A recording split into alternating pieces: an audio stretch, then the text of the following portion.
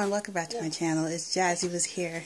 But anyways, I have been just looking for something to review, looking for something to just record for the channel, because I realized I haven't been recording anything, and I see I have some new subscribers. So hello, this is me. And so anyways, Pretty Little Liars is ending. Yes, I know. I kind of knew it was coming because they kept hinting and hinting and hinting. And anytime a show does like a 5-year jump, it could end up in a good way or a bad way. And it was good for the show. I mean, we've seen a lot of good things happen. I'm not going to say what, because I'm still catching up myself. So can't wait for Netflix to put the new season on there, because I was watching it and I stopped watching it because I had a feeling that the show was going to end soon, and we know it's ending next year in April. So season 7, yep.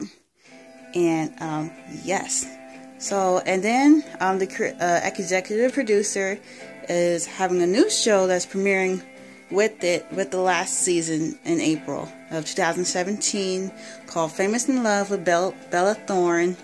And that show is going to be good. But the show that I wanted to review is coming out on September 14th, called Celebrity Worst Cooks. Now, I have reviewed Worst Cooks in America. It was doing good in the beginning of the reviews, and then it kind of faltered. So we'll see how long I can review that show. So if you want to subscribe, you can subscribe, and I'll probably start up doing videos then.